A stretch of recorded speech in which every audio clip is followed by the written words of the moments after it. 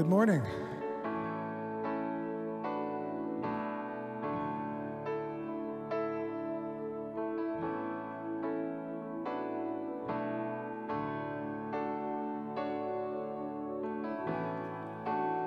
Why don't you stand with us today? We're going to worship our God. If you're joining us online today and you're here with us for the first time, you're going to see a button in your chat. It says New Here. Do us a favor, click on that button. We want to connect with you and we want to send you a gift just to appreciate you for worshiping with us today. And if you're online and you need prayer today, you're going to see another button in your chat. It says Request Prayer.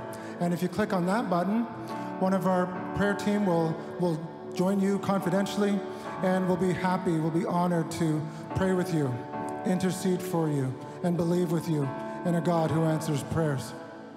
Church, how many of you today are grateful for the faithfulness of our God? Amen? He is a good and faithful God. Yeah, you can clap in this house today. There's freedom to do that here today.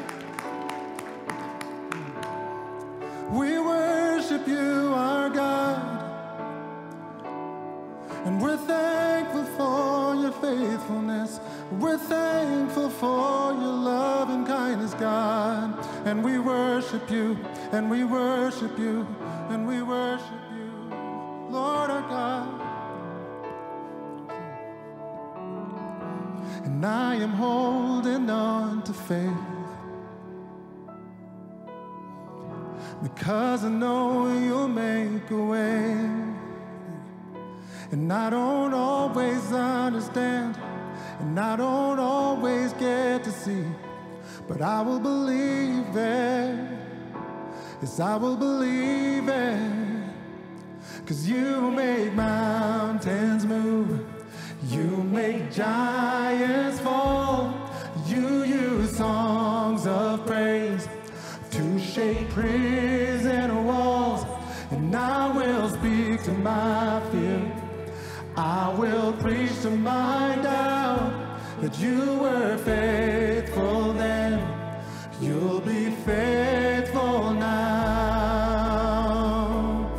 Yes, you are, forever faithful God. We believe you today. We bless you, we bless you. And I am standing on your word. Oh, I'm calling heaven down to earth, and you will fight my enemies, and this will end in victory, and I will believe it. Yes, yes, I will believe it. Oh, 'cause you make mountains move, you make giants fall, and you use songs of praise to shake prison walls. And I will speak to my fear, and I will preach to my doubt that you were faithful then, you'll be faithful. You make the mountains move, and you make giants fall, you use songs of praise to shake prison walls. And I will speak to my fear, and I will preach to my doubt that you were faithful then, you'll be faithful now. Yes. And I know you never fail.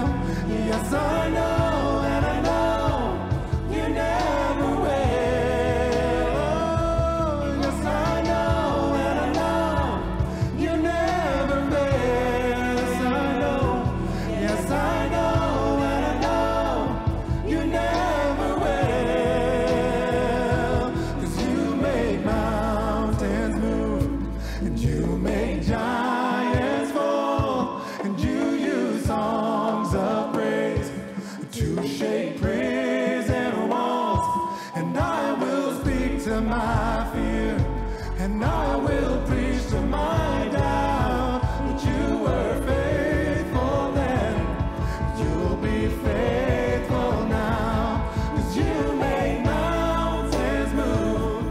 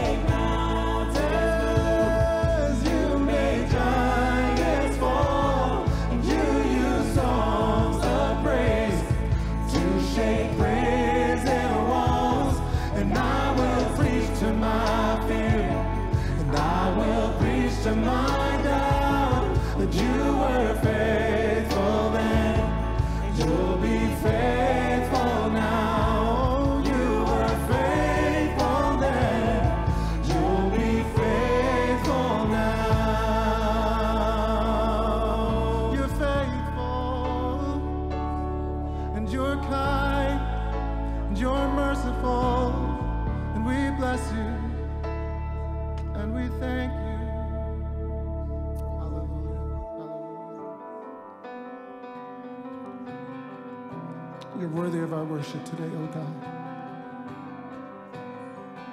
No one else deserves the praise. No one else deserves the worship, Lord. We exalt you. We exalt you. We magnify you. We lift you up, our King.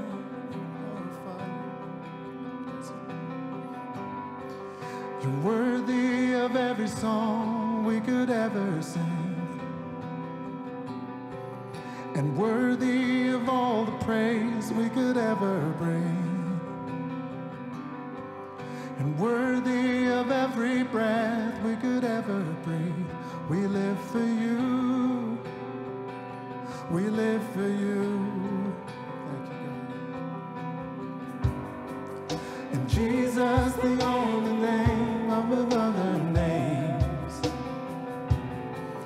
And Jesus, the only one who could ever say, you're worthy.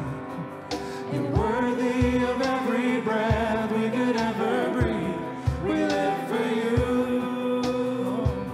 We live for you. Because you're holy. Let's lift up, church. And holy, and there is no one like you. There is none beside you. Open up my eyes in wonder and show me who you are, and fill me with your heart and lead me in your love to those around me. We bless you, God. Sing Jesus. Is Jesus the name above every other name? Yes, you are. And Jesus, the only one who could ever say, you're worthy, and worthy of every breath we could ever breathe. We live for you. Oh, we live for you. You're holy and holy. There is no one like you. There is none beside you. Open up my eyes in wonder and show me who you are, and fill me with your heart and lead me in your love to those around me. You're faithful, God, and we worship you. We adore you, Lord. Bless you, God. And I will build my life upon your love. It is a firm foundation, and I will put my trust in you alone, and I will not be shaken, and I will build my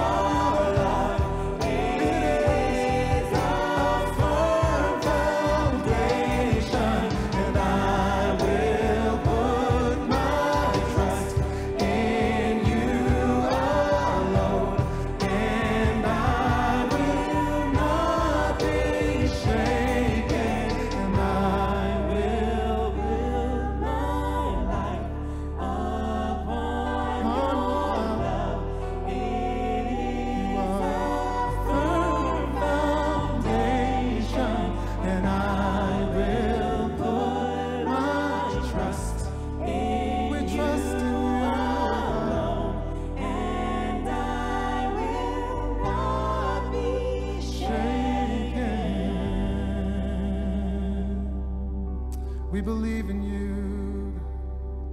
We believe in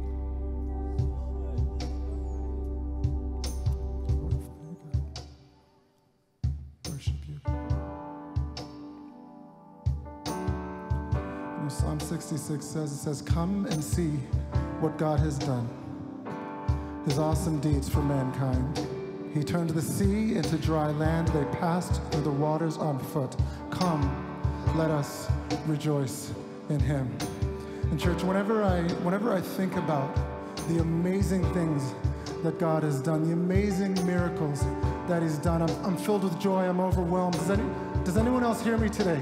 Does anyone else know what I mean? And it doesn't matter what the situation is. It doesn't matter what my circumstance is. When I'm in the driest place, I can look to the Word. I can think of the amazing miracles he's worked in my life and remind myself of the great things that God has done and be rejoiceful. Be rejoiceful in that dry place. I can worship in that dry place. And so I just encourage any of you this morning, if you're in that place this morning, reflect on what the Lord has done. He's good. He's faithful. Amen? He's faithful. Lord, you are faithful. Yeah, let's worship him today for his faithfulness. We exalt you and we thank you, because you can do anything and you've done everything. You are faithful, God. So faithful, God. And all throughout my history, your faithfulness has walked beside me. The winter storms make way for spring. Yes, God. In every season, from where I'm standing, and I see the evidence of your goodness all over my life, and all over my life. And I see your promises in fulfillment all over my life, and all over my life. Help me remember when I am weak. Bless you, God. If fear may come, but fear will leave. Oh, you led my heart to victory, and you are my strength, and you always will be. I see the evidence of your goodness, and all over my life, and I see your promises, and I see your promises in fulfillment all over my life, yes, and all over my life. And I see the evidence of your goodness all over my life, yes, and all over my life. And I see your promises, in fulfillment all over my life, and all over my life. Yes, see the cross, the empty grave, the evidence is endless. All my sin rolled away because of you, oh Jesus. See the cross, the empty grave, yes, the evidence is endless. All my sin rolled away because of you, oh Jesus. Oh, yes. And I see the evidence of your goodness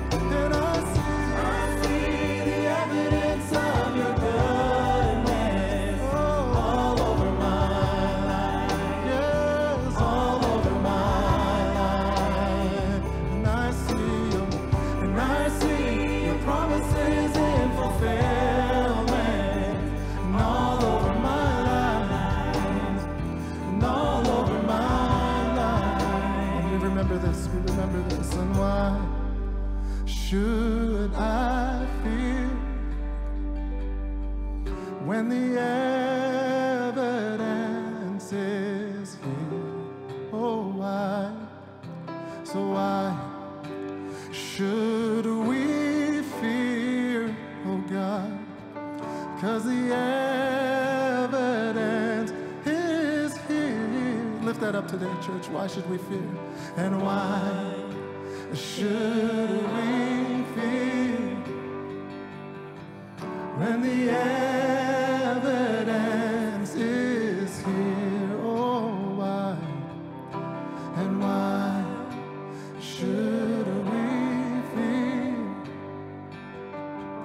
when the evidence is here? Come on, just thank him for his faithfulness, church.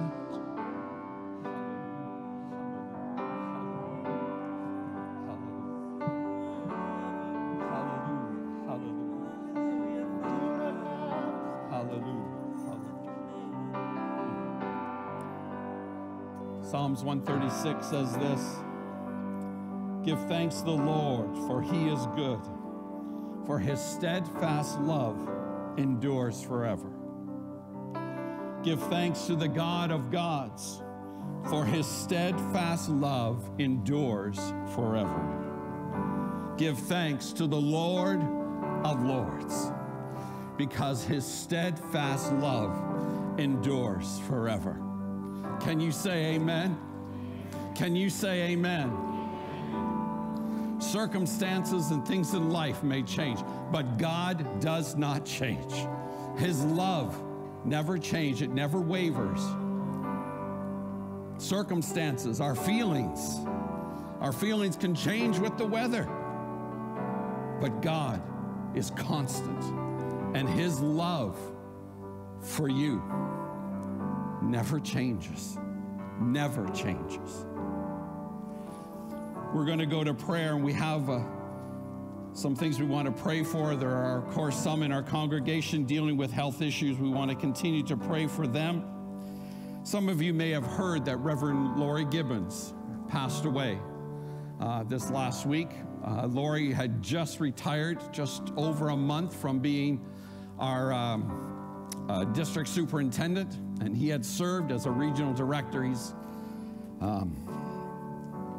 We've known him for 40 years and passed away suddenly in his sleep. We want to pray for the family, Debbie and the boys, their families, as they process this time. But God's love never changes, amen? And I knew my friend and his faith and his trust in God. He's rejoicing. We need to pray for those who are grieving. There are others here, I'm sure, and dealing with the world issues and all that's going on. I know there are some that are connected to some of the things that are happening around the world, and we may be here, but God's Spirit is there, and we need to pray that God would be with them and lead them and guide them. Let's pray.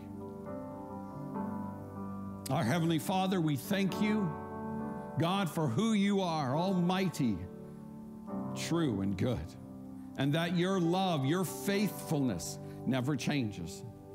God, we can give testimony. Many of us have experienced that in our lives, have known your love, your mercy, your grace, the peace that comes even in the midst of turmoil, loss, and grief. And so, God, we give you thanks and we give you praise because you are worthy. We lift up those right now, whether they're here or other places that, God, are dealing with issues of health, that, God, you would minister, that, God, may they sense your presence right now when we speak healing in Jesus' name. According to your word and our faith and trust in you, God, strengthen and heal lives. We pray for those like the Gibbon family dealing with grief and loss, and we pray, God, your peace to rest on them. As many of our churches will be praying for them today, God, we join with them and pray that the family would sense and know your love and comfort and peace and the strength that comes in resting in you. We pray that in Jesus' name. Lord, our world needs you. It's always needed you, but it needs you so much right now. There is so much hurting, so much going on in our world, so many people affected by turmoil and conflicts around the world. God, I pray your presence to enter into these places of violence and destruction, and God, may your light shine. I pray for your people, your church in these places, that God, they would be empowered by your Spirit, and that within them would arise a faith and trust that, God, your love never changes, that you are the King of Kings and Lord of Lords. And may, God, you uphold them and raise them up, that they would be a light in their communities. And that people, God, who are struggling and suffering right now, that, God, they would be drawn to you, that their hearts would be softened, and, God, that they would come to know you as Lord and Savior. That even in the midst of conflict and violence, that, God, you can do something good. You can accomplish your will, your plan, your purpose. And we pray this all in Jesus' name. In Jesus' name. Amen. Amen. Amen. God bless you. You may be seated. Thank you, worship team. Hallelujah. We're glad you're here today. We've got a video that we're going to show right now. All right.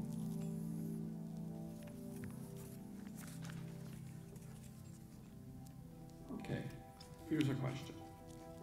Do you believe you have a personal responsibility to share your faith? Surveys have shown that the overwhelming majority of us would answer yes.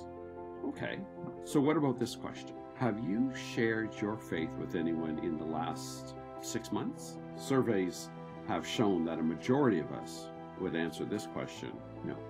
I guess it's just not as easy as it seems, or at least as easy as we would like it to be. Well, here's another question. How many times have you personally invited a new person to church? Now, this seems simple, right? And yet surveys tell us that almost half of us would answer 0. I mean, there's a lot of reasons why we don't invite, right? Maybe it still feels a little awkward and uncomfortable.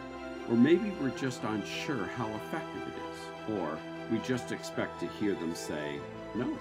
So listen to this. When people are asked why they came to church in the first place, the vast majority of them say, I began attending because someone invited me. The main thing that got most of us through the door the first time was an invitation. Easter will soon be here. It's the perfect Sunday to share with others what your faith is all about. And it can all start with one more simple question. Want to come to church on Sunday? Let's change the stats and let God change hearts and lives this Easter. And let's start with something simple, an invitation.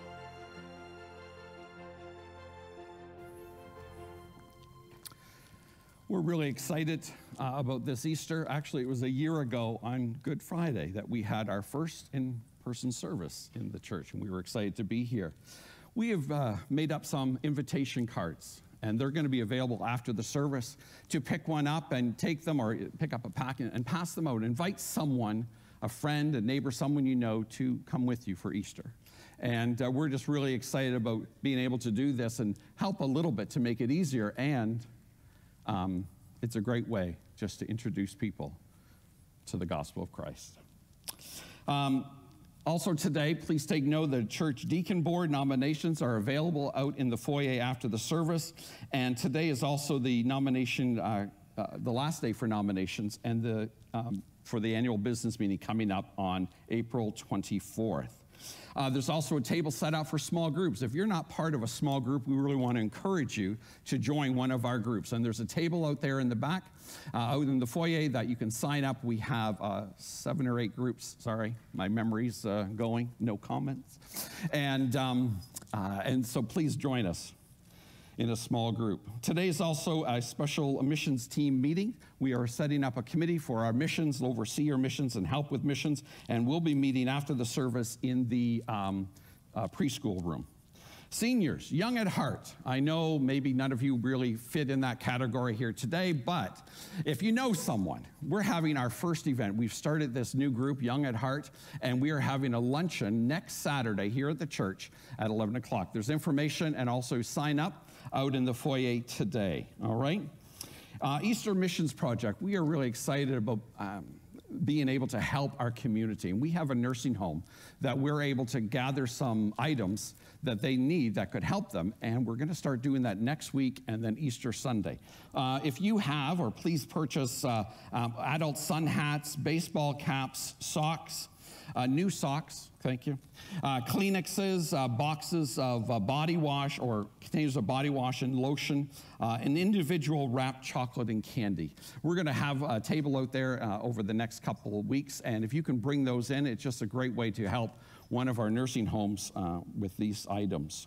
Good Friday service is coming up April 15th, 10 a.m. It'll be a communion service, and we're going to be joining with New Creation Church, who meet here in the afternoons, and we're excited about that. And if you've forgotten anything that I've said, if you've tuned me out already, all right, you can sign up for our newsletter. All the information's there, and you can also look online. If you're visiting with us today, if this is your first time visiting, or if you've never signed up for being a visitor, we just have a small gift for you. You can do that at guest services. We're really excited that you're here with us, and hope you'll do that. And again, we want to thank you for your faithfulness in tithes and offerings over this last time, and there are many ways that you can give, both online and here after the service as well. We're going to dismiss the children. I did not forget. And also our junior highs are starting today, and they can also be dismissed at this time. Pastor Fraz.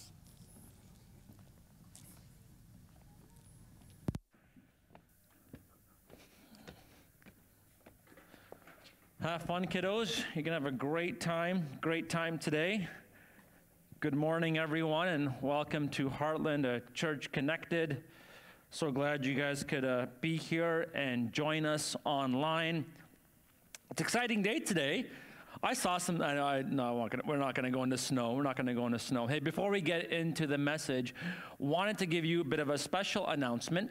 I was talking to the team many, many months ago, and even as we were doing our strat plan, one of the things that kept coming up in the strat plan was one day we knew we needed to have some sort of computer expertise on staff. For those of you who are a little bit more like me and you're not overly computer inclined, a lot of what you see happening here is run by computers. Did you know that? Yeah, I mean, there's no computers in here yet, hopefully, ever. But a lot of what you see is computers. I mean, I don't even know which camera is on right now. There's a red light here. That's a computer behind that camera right now. And all throughout the week, our entire streaming ministry is all computers. And so as we were praying and talking through our strategic plan, if you remember, one of them was this idea of online engagement and revamping our website. In fact, we have a volunteer who's going to beautify our website, revamp it, but, said in the most loving way possible that you're going to have to, I'll build it for you, but then you got to take it. And you have to keep it going. And so and not only computers, but, there's this other word called a server. And apparently it's important. Who knew? And so anyway, we knew this, and so I was praying, and I thought of a person many months ago. But just because you think of a name doesn't mean you do anything, right? And so anyway, long story short, the name kind of popped up again. I maybe in hindsight, I think it was a God conversation. And so I took this individual out for lunch, and I said, "Hey, we have computers, and the Lord has given you a gift in that area. Would you consider being here and helping us not blow this place up?" And honestly, not just the fact that we have IT and computer stuff today. The truth is that through our online ministries and our website, currently we are reaching people we've never reached before. And I believe by faith, we're going to continue to reach people we have never reached before. Amen? That there is actually a human being, a never dying soul on the other side of the screen, on the other side of your phone, somewhere in the GTA or the world. So anyway, I took him out for lunch, and we talked, we prayed, we laughed, and he eventually said yes. And so I am am pleased to announce that we have hired an IT ministry director. If you've been coming for more than 8 to 10 years, you probably already know this name. It's Nicholas Eidstrom, and his wife Tina is here. Yeah, give him a hand. Yeah, why don't you guys stand, say hi. You guys can grab a seat. Nick, welcome to the team. But Nick, Tina, and daughter, in a lot of ways, welcome back home. Honestly, like, you belong here, and we're excited to have you here, and we're excited to have you be a part of the team. Nick wrote this wonderful bio, born in Sweden, grew up in Kingston, lives in Mississauga, met his wife, Tina, on his 5th. How many mission trips have you done? Nine. There might be missions ministry somewhere in your portfolio in the future. But met his wife on his 5th mission trip. Their daughter, Annika, is in Guelph University. He graduated from the University of Toronto with an honors bachelor degree in computer science. And so he knows how to do stuff on computers. He studied theology at Horizon College, music at Providence College. He's an all-around great guy. And because he is so musical, we said, hey, like, if you're going to be here, why don't you help us out musically and streaming and whatnot. So you'll see him on the stage a couple of times a month and kind of out and about. And so we're really happy to have you here. And we're just excited. Well, I'm personally excited that no one's going to be asking me to fix the server. And so, but more than that, I think we've become friends. And I feel in my heart that you'll be a great fit on the team, but I already know you'll be a great fit in this church. So we're excited about that. We are starting a brand new series today called Living in the New. How many people here are ready to live in something new? That you don't necessarily want to live in something old, but you're ready to live in something new. In fact, I've been hearing a lot about new. People are getting excited about going back out into the real world and living their lives once again and doing the kinds of things that they used to do. And I've been hearing this phrase quite a bit on TV. I've been reading it in papers and articles, going back to your pre-pandemic life. Anyone even remember what your pre-pandemic looked like, your life looked like? I don't even know what I did. I know I was there because I'm here today, so obviously I was there, but going back to your pre-pandemic life and going back to all the wonderful and fun things you used to do. But as I was thinking about this idea of going back to my pre-pandemic life and going back to, all the wonderful things that we used to do, I started reflecting and realizing that while there are some things that I really do want to go back to, there are some things that I absolutely, under no conditions, want to go back to in my life. That there are elements of my pre-pandemic life. There are character traits of my pre-pandemic life. There are habits in my pre-pandemic life that, to be honest, I don't really want to go back to. And so I don't know if you feel that way, but just for me, here are some things that I do not want to go back to. I discovered how inefficient I was in some areas of my life. And I do not want to go back to that inefficiency. Now, maybe you read that statement and you might be thinking, oh, well, Pastor Fraz doesn't want to waste time so he can do more work more effectively. And that's not actually what I mean. Part of the problem of wasting time isn't so much that you don't get as much work done, but it's that you start taking work home and you deprive yourself of the Sabbath rest you actually need. God created you for rest. And really the irony of that first point is that, like, as a part of my doctorate work, I'm working on the benefits of Sabbath rest by doing leadership correctly. And I've written on it academically, I've preached on it, and the great irony is that at least when I wrote this and over these past 2 years, I wasn't living it. I wasn't living this concept of Sabbath rest.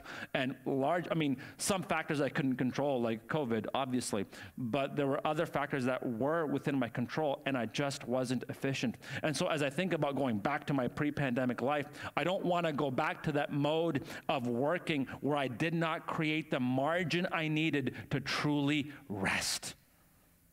I don't want any part of it. I have a greater understanding of what energizes me and what drains me. Computer stuff drains me, Nick. It drains me to no end. I say that jokingly, but when the stuff doesn't work and everyone's looking at you and like it's all online and you're thinking, oh my goodness, like, do you remember the days where all you needed was a Bible and like a good story and like maybe an altar call and you were done, right? Like now, do anyone remember those days?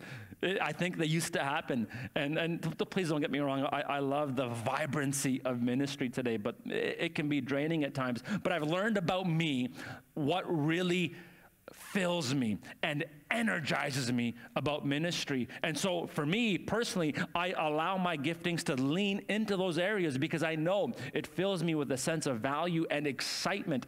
I've learned or realized that some of my priorities that I used to have, I should not have had.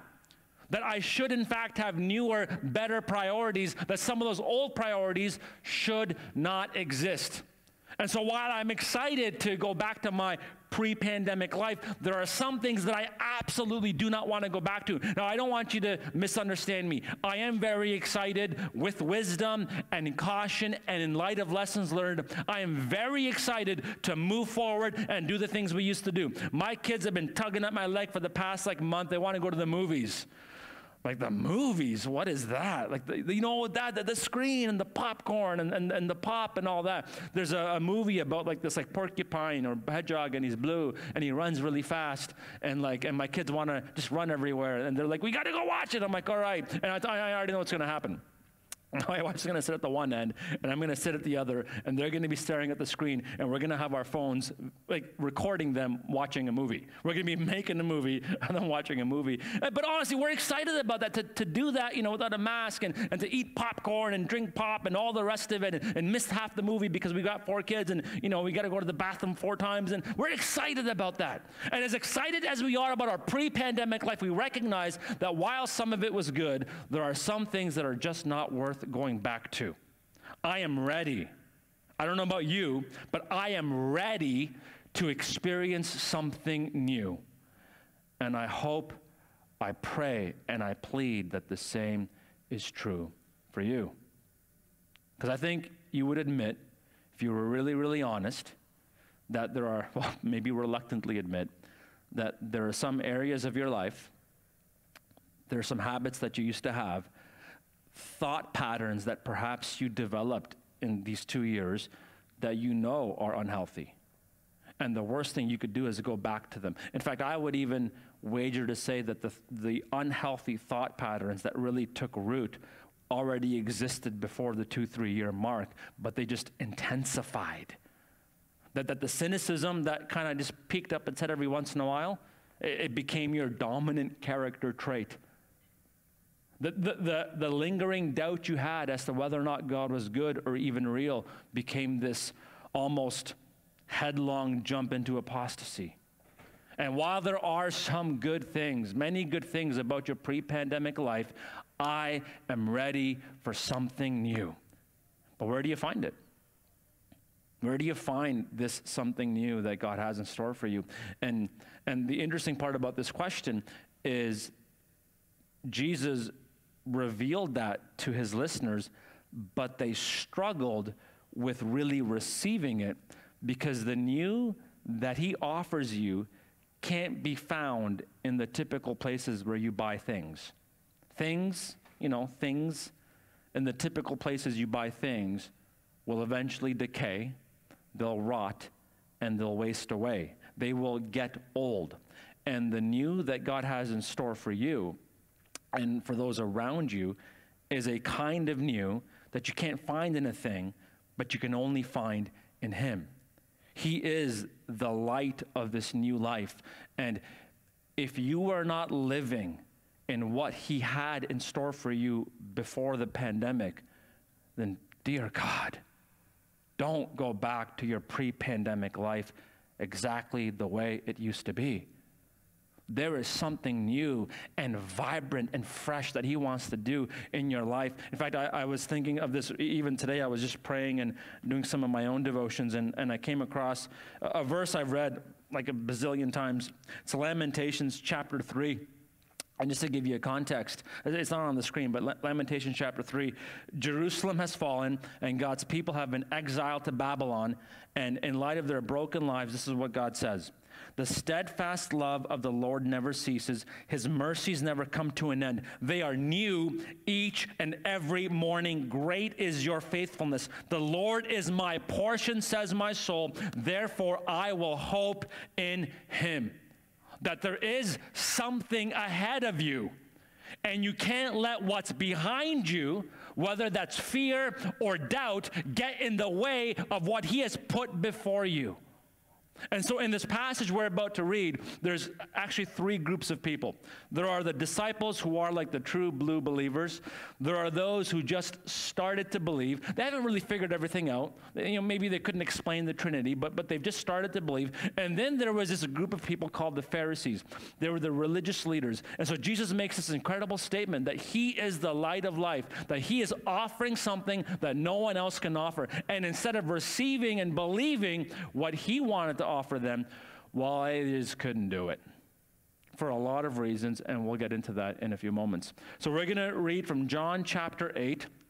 We're going to start in verse 12, read till verse 19, read verse 30, but I want you to know that this message today was informed and prayerfully reflected on throughout the entire chapter, but the entire chapter has 60 verses, and so we're going to read about 8 or 9, and we'll refer to others as we go along. So this is John chapter 8, starting in verse 12. Again, Jesus spoke to them, saying, I am the light of the world. Whoever follows me will not walk in darkness, but will have the light of life. And when I read that phrase, it reminded me of when God's people were fleeing or running for their lives from Egyptian slavery. Remember Moses, let my people go.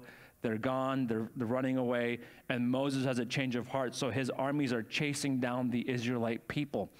And in the evening, they continued to run. But in the evening, they had this pillar of fire, this pillar of light in front of them that guided them to safety and salvation. And it was the picture, right? Because even in this verse, he says, will not follow, or go back one slide, will not walk in darkness, but have the light of life. And even as they were fleeing from Egypt, you have the darkness that's literally behind them because the light's ahead of them. You have this army that's trying to destroy them. And ahead of them, you have this pillar of light, this light that leads to actual physical life. And in a lot of ways, it's as if Jesus is saying, if you follow me, if you follow the light of my new life in you, I can save you from what the darkness represents. That's quite the audacious claim. And some were interested, but the religious leaders of the day, the Pharisees, they just couldn't stand it. And so they start trying to dismantle what he's saying, and this is their response. So the Pharisees said to him, you are bearing witness about yourself. Your testimony is not true. Meaning, because you're the one saying this about you, why should we believe you? You need more than one person to testify on your behalf. They're referring to the law in Deuteronomy chapter 17 that says you need 2 or 3 witnesses at least. And so the Pharisees are saying, you don't have any witnesses, so why should we believe you? And so Jesus replies, even if I do bear witness about myself, my testimony is true. For I know where I came from and where I am going. What a statement, huh? Do you know where you come from? Do you actually know where you're going? But you do not know where I come from or where I am going. You know, it's almost as if his words are an invitation to a different kind of life. Because when you look at that phrase, I know where I come from, I know where I'm going. It's those existential questions of life, aren't they? Of origin, meaning, morality, destiny. Where do I come from? Why am I here? How am I supposed to live? And how does it end?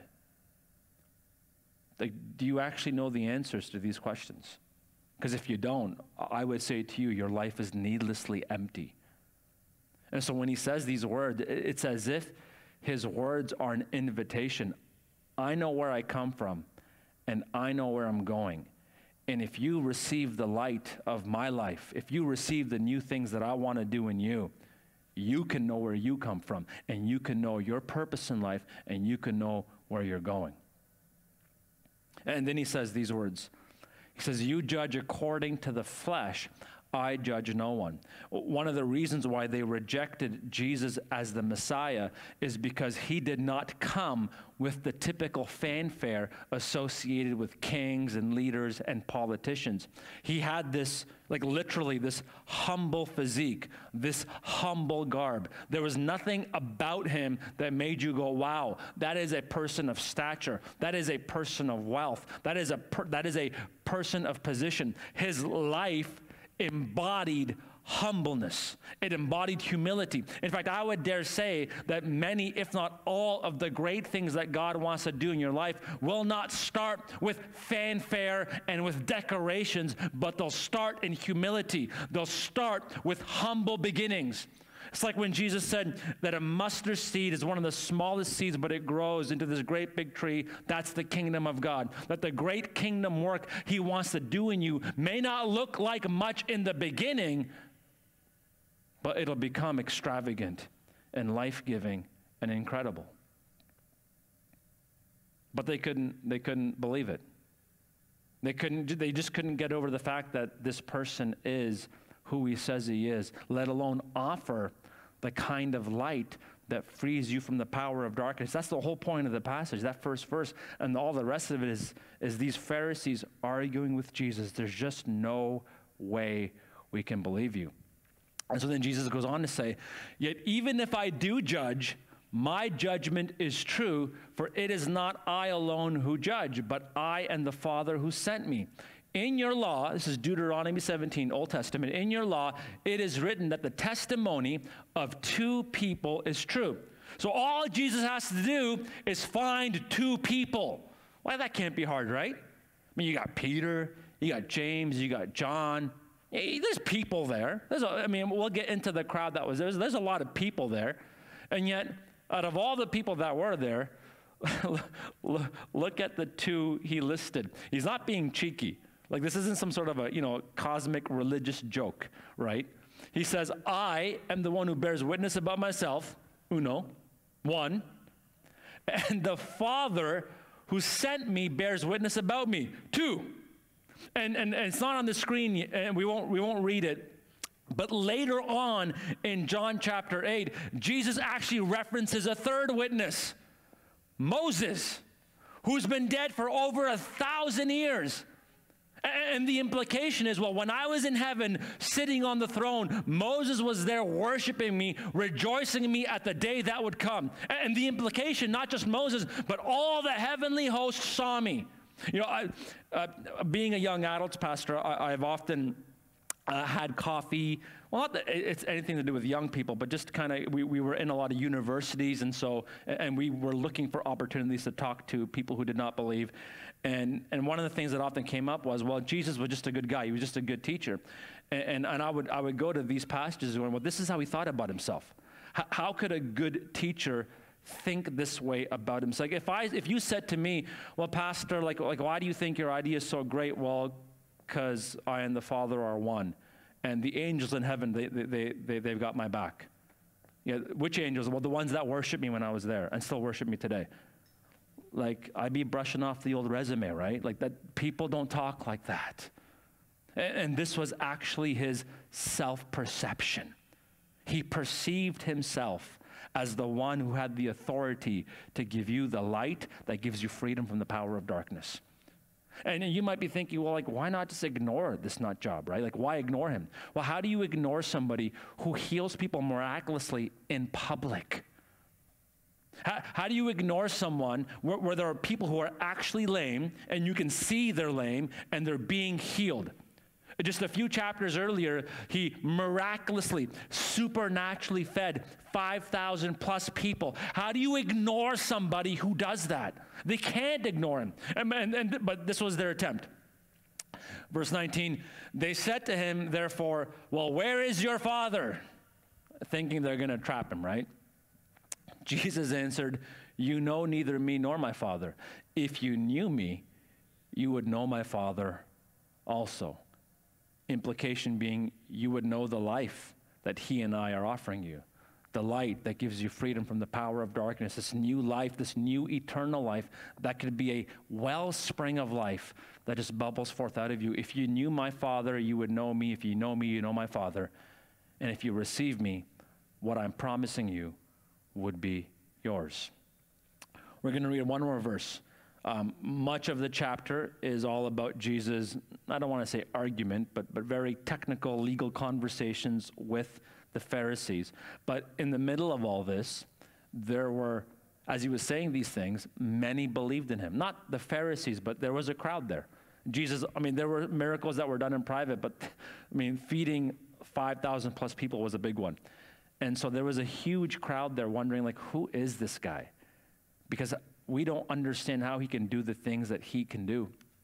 And so in the middle of all this, as he was talking, there were those who believed. Everyone had the opportunity to believe.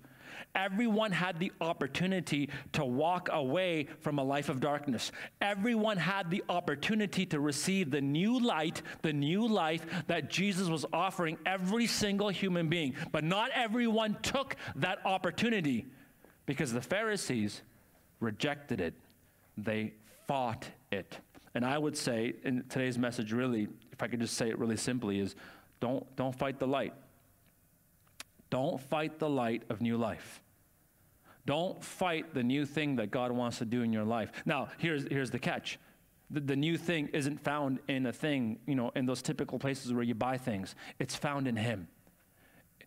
He doesn't just tell you about the light. He is the physical embodiment of truth and of light and life. Don't fight it. It's easy to. I think there are many who struggle with who Jesus is. Many who struggle with the kinds of things that he said. And maybe you know someone, maybe you are someone, and you would say, look, I'm not necessarily against church. I think church is a good thing, I don't know if I believe, but I want my kids to go to church because maybe they won't be weird and they'll be normal and they'll meet somebody, blah, blah, blah, blah. But I'm just not sure I believe. I have a little bit of doubt. And if you do feel that way, or if you know someone who feels that way, well, don't fret. You're in good company. The Pharisees had doubt. In fact, I would dare say that every journey towards faith starts in doubt. Every journey. Like nobody comes out of the womb believing. Every journey towards faith starts in doubt. Nobody comes out of the womb saved. I had doubt. You had doubt. Everyone has doubt. When you read this passage, it's easy to think that Jesus is framing it as a cosmic battle between good and evil and dark and light, and somehow these religious leaders or Pharisees are the big, bad, mean, bad guys, right? Like the mean wolf who huffs and puffs and blows everything away, when in reality, Jesus loved everybody in that crowd. He loved the disciples who believed. He loved those who just started to believe. And he even loved those who could not believe, but were filled with confusion and doubt, and probably some other things as well, which we'll talk about. But he loved them as well, because he knew then, and he knows today, and I think you need to hear it, that every journey towards faith starts in doubt. Some of you have made this journey towards faith, but it began in doubt. Now, some of you made it quickly. Some of you might be thinking, well, I never really doubted. Well, that's because you've been coming to church for a really long time, and you don't remember when you didn't believe. We have a saying in church, maybe you've heard it before, born in a pew. Anyone heard that before, born in the pew? Yeah, it doesn't actually happen. We won't, we'll call an ambulance for you, don't worry. Born in a pew. Our kids, we have 4 kids, and I tell you, the only life they've ever known is church. Even though they go to school, and even though they have all these other things that they do, their mind revolves around this day. And I hope and pray that they come to know the Lord for themselves one day, but this is all they've ever known. And so, maybe you have a similar experience, or your kids do, where they would say, well, I don't ever remember not believing. Well, it's just because it happened quickly. That's all. There are others of you, and it was a very slow journey where you really wrestled, that you maybe came for years, maybe decades, not really knowing if this was true. And at some point over the years or decades, you finally surrendered your heart and your life to Jesus Christ. And then there's still others of us who may be here or watching online, and you've never made that journey at all. In fact, you wouldn't even say you struggle with doubt. For you, it's a foregone conclusion. There's just no way this can be real. There's just too many good reasons to not believe in Jesus. And if you feel that way, I hope and I pray this comforts you. But even committed Christians sometimes wonder if this is real. There are some Christians who went in and came out of the pandemic with not only their faith intact, but they've never been more on fire for Jesus. And honestly, thank the Lord. Wonderful. But there are some people, maybe here or watching online, and you know who you are, and you went into the pandemic wondering if it was real, but not paying too much attention to it, and then coming out of the pandemic thinking, oh my God, where have you been? Like, where have you honestly been? You've come out the other side wondering, have I wasted 2, 3, 10, 20 years of my life in this thing called Christianity? Because today you're just filled with doubt and confusion. And I hope at the very least, when we read this passage, it communicates to you that Jesus is not afraid of honest doubt. In fact, he's having a full-blown conversation with people who don't believe. He is interacting with people who do not believe in him. He is trying to reason with people who do not believe in him. He is not afraid of their doubt. He is not afraid of their confusion. God is not afraid of your confusion, nor is he afraid of your honest doubts. But as I read this passage, I did wonder, were the doubts of the Pharisees actually honest doubt? Like when you read this, the Pharisees said to him, you are bearing witness about yourself, your testimony is not true. So Deuteronomy 17, you need 2 or 3 witnesses. So is that really the issue? Like, is there some sort of a legal technicality, but there's not enough witnesses there? Like, I mean, how many disciples were there? 12, right? So there's at least 12 people there, right? I mean, Jesus had just fed 5,000 people, and in that time period, they didn't always count the women and children, so they only counted the men. So realistically, when he supernaturally fed 5,000 people, many scholars agree it could have been upwards of 20,000 people. You think somebody who got a free lunch might have said, yeah, I'll be a witness. You think it was possible for him to find 2, maybe 3 people in a crowd of thousands who have seen miracles? Yeah, probably. But was it about the number of witnesses? Would a higher number of witnesses have convinced the Pharisees? And you don't even need to put yourself in their shoes. You can just ask yourself, how likely are you to be convinced that the things you believe are not true? Like, how many witnesses would it take? Anybody here watch the news? Anybody? Any news watchers? Yeah? How many witnesses would it take for me to convince you that where you watch the news is actually fake news? Give me a number. That's not 0. No, I don't know. But honestly, how many would it take? How many witnesses would it take for me to convince you that this is, wherever you watch your news is fake news, and this other channel or this other website, this is actually real news? Is there any number of witnesses I could provide?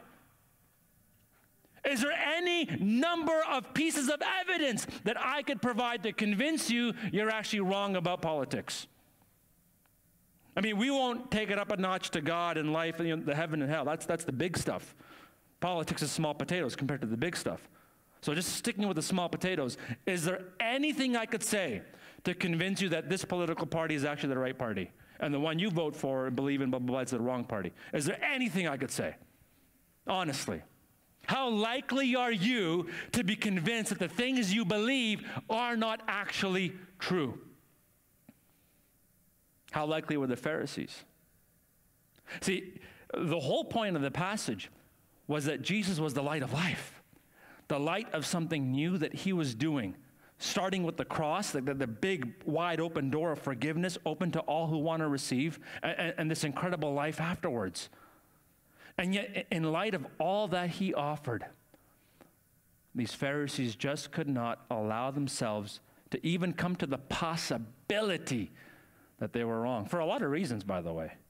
I mean, when you look at their lives, I mean, these are the leaders of Israel: political power, emotional power, position, wealth. Their old lives were really, really good.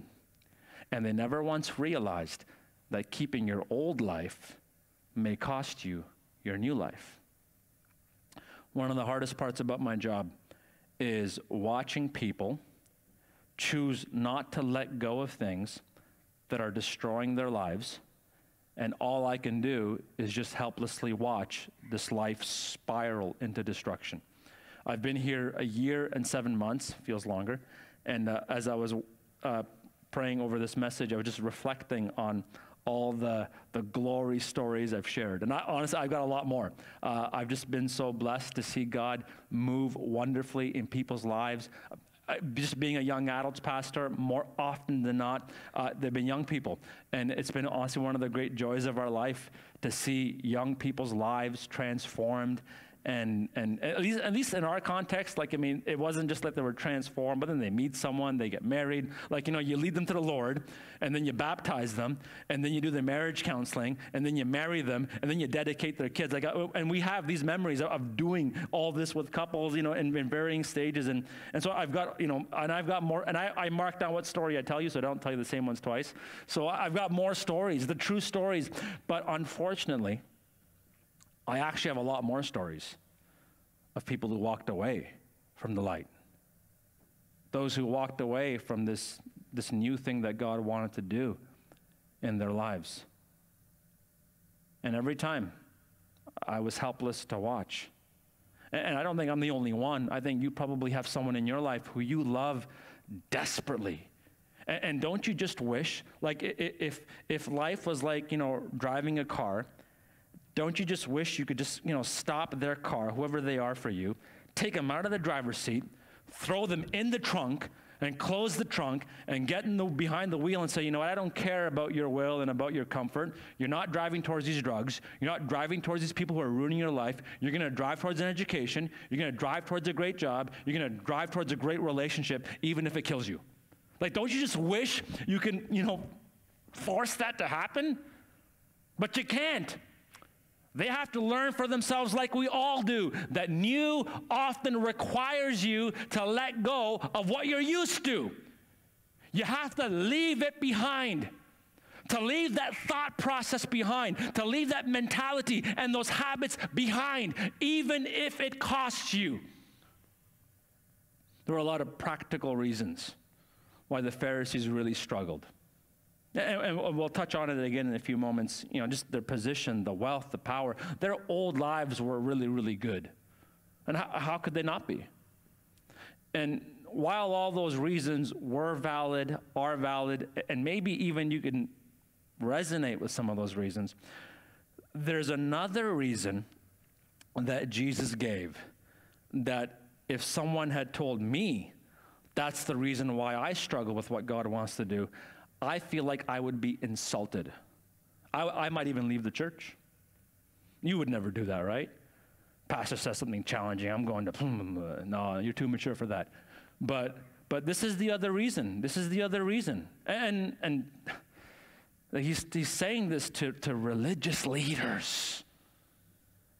You are of your father, the devil. Whoa. Like, whoa. We'll talk about a line-crossing statement, right?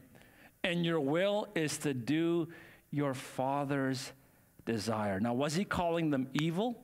Absolutely not. Did he love them? Unequivocally, in ways we can't even imagine. But because he loved them, he had to say what he saw was happening in the unseen. Because what was happening in their unseen happens in our unseen all the time. Their will was inconspicuously being kidnapped from right underneath their noses. Satan took what they thought was right and used it as an opportunity to gain a foothold in their life. Oh, so many people think that could never happen to me. I know the Bible like so well. So well. John 3:16, I got it tattooed back there somewhere. Right? My parents go to church. My grandmommy, my grandpappy go to church. My kids go to church. Yeah, the Pharisees could have said all the same. But they were convinced they were right. And Satan used that as an opportunity to gain a foothold in their life. He convinced them that that which was right, or wrong, sorry, was actually right. And it's kind of an MO for him, isn't it? Like with Adam and Eve, he convinced them that something that was wrong, disobeying God, was actually right. When I think of some of the things my kids are learning today, things that are actually wrong, but they're being told it's actually right. And I'm thinking, like, have I been asleep? Like, where is this coming from? And that's what he does. He tricks. He tricks you by trying to confuse you. How do you know you've been tricked? How do you know that maybe that thing you think you're so sure about, maybe you shouldn't be so sure about? And as a follower of Christ, here's what I do. And not everyone has to do it. But I take what I think is right, and I hold it up to the words of life. That's what I do. And if there is an incongruency, instead of throwing this book away, or at least what it represents, I start challenging my assumptions. I, heaven forbid, doubt my doubts. I start becoming open to the possibility that maybe there's something I'm wrong about. To maybe let go. To maybe bring in some deeper Christian themes. This idea of letting go and admitting that maybe you're not right and that maybe your motives are not as pure as you think they are. The word for that is humility. It's being humble enough to admit that I'm not sure all my thoughts about God are what I think they are. That maybe I've misjudged him. Because oftentimes we judge according to the flesh, don't we? Another word that flows out of humility is this idea of surrender. It's almost a swear word in our culture, isn't it? The idea of surrender and submission. But as followers of Christ, we embrace surrender because we know there's something better on the other side of surrender. In some of the circles that I walk and talk in, the idea of surrender is seen as foolish, is seen as intellectual abandonment, is seen as immature. And in some of those circles that I walk and talk in, the idea of applying doubt and confusion to Christianity is seen as the intellectual high ground. That because I have surrendered my life to Christ, I can't be that smart. Not that I am, but that's just the implication. That because I've put my faith in him, that I must be an unsophisticated individual. When in reality, I think the exact opposite is true. Our faith is not bereft of logic and reason. In fact, I think there are incredibly good reasons to believe. And when I was like a young adult and youth pastor, like I would often invite people for coffee and say, hey, well, tell me why you don't believe. Let's talk about it. Maybe you're right. Maybe you're not. Are you at least willing to have I will buy, the church always bought, but I will buy coffee. Come on, let's at least talk. And so, now, and I won't go too much into some of the circles I walk and talk in. I do think that for some people, and me included at times, the doubt and the confusion was real. Absolutely real. But when I think about the lives of the Pharisees and the tactics of their questions and their refusal to believe, when I just see them, their confusion and doubt wasn't this honest doubt. It was just a way to maintain control of their lives. I mean, they were, in a lot of ways, the political and institutional and emotional leaders of Israel. I mean, think about that. Think about somebody who wields political power, institutional power, and emotional power over people. Like, I would think that would be intoxicating.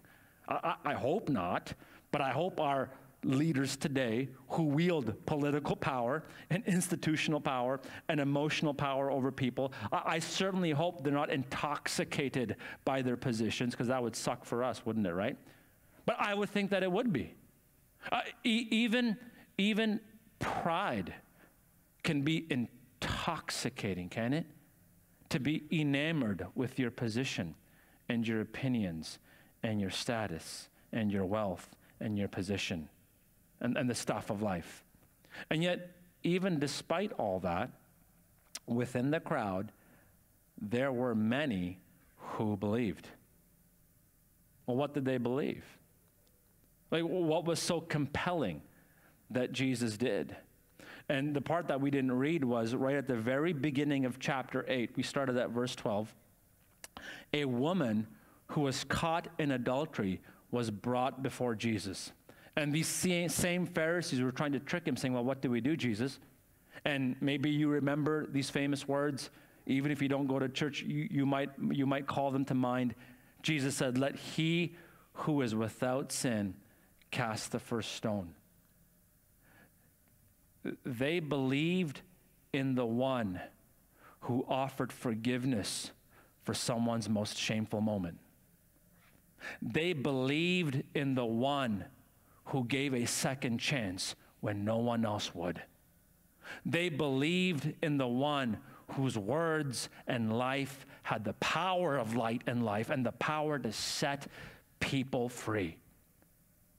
If you were not living in forgiveness, in mercy, in grace, in truth, and love before the pandemic, then I urge you, I implore you, borderline beg you, do not go back to your pre-pandemic life, because coming out of the pandemic, you can walk in forgiveness. You can walk in the new life that he has in store for you. You can walk in a second chance, a third chance, and a fourth chance, because his mercy is new each and every morning. His grace does not run out. You can walk in a kind of truth that can set you free from the lies that are designed to destroy you.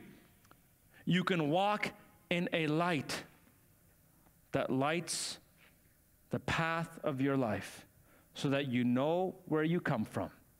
You know why you're here, and you know where you're going. We're going to take communion in just a couple of minutes here, and it's odd because I started coming to church. Please don't judge me, but I think I took communion before I believed. I think there's grace for that, isn't there? Amen? There is. And the scriptures say, do this in remembrance of me. And that is 100% true. But I feel like sometimes in church as Christians, we overemphasize the remembrance without realizing the implication of what communion means. We're not just remembering, he forgave me. I'm living in it now.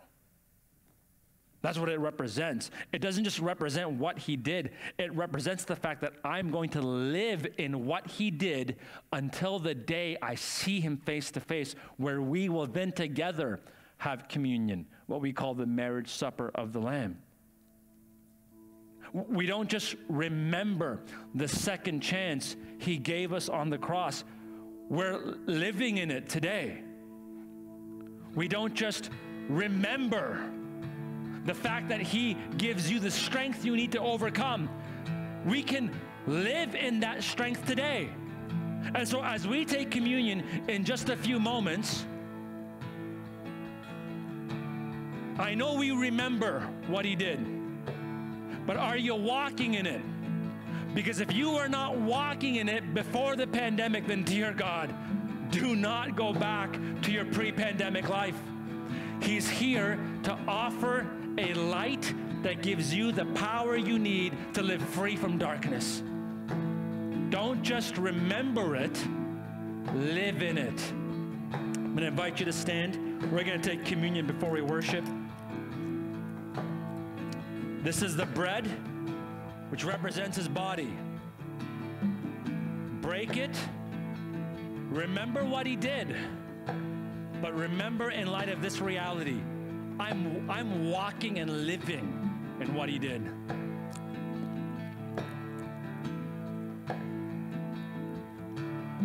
In the same way, Jesus took the cup of the new covenant. And before you take this, ask yourself, where do you need His light, His love, His mercy, His grace to shine? Don't just remember what He gave you, live in it every day. Let's take together.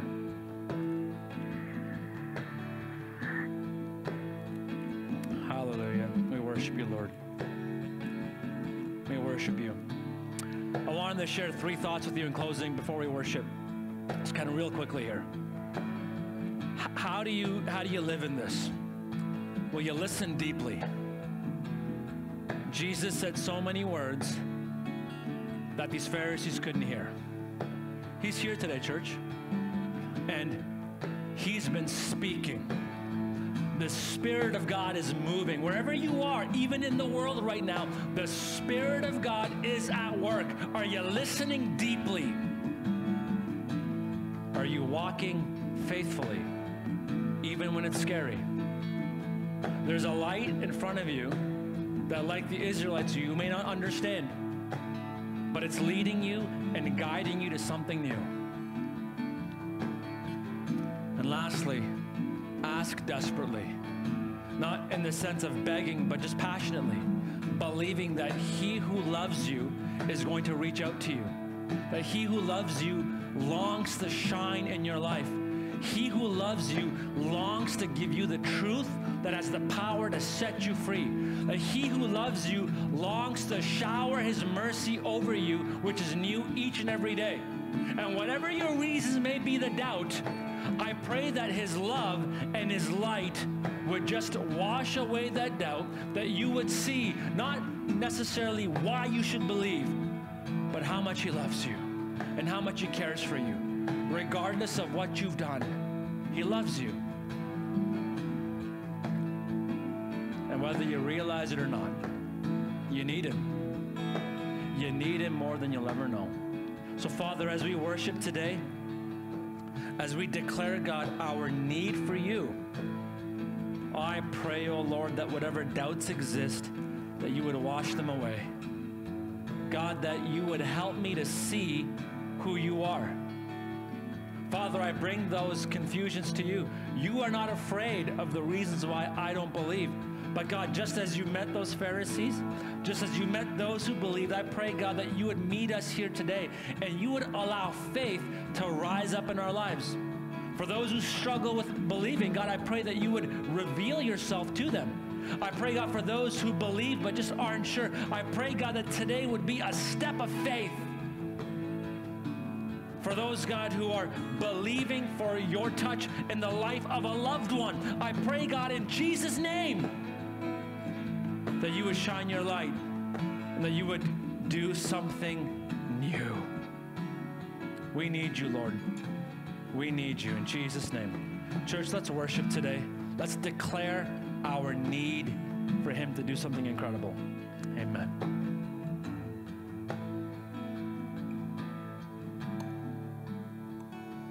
Lord, I come and I confess, bowing here I find my rest, and without you, I fall apart.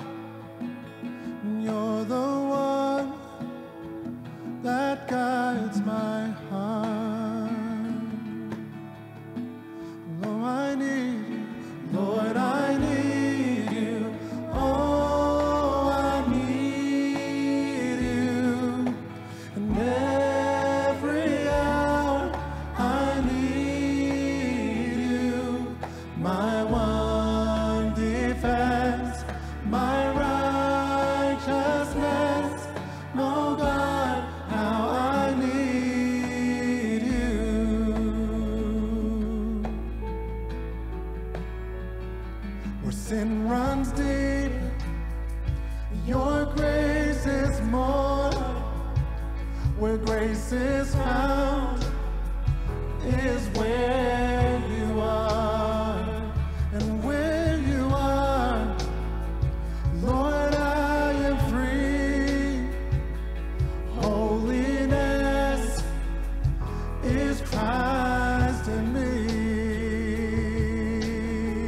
Lord, I need you, and Lord, I need you. Oh, I need you every hour.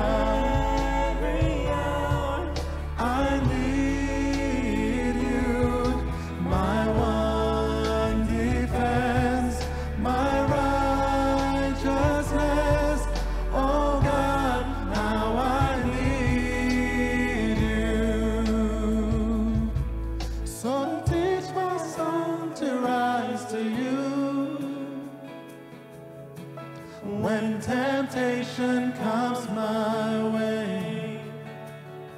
And when I cannot stand, I'll fall on you. Jesus, you're my hope and stay.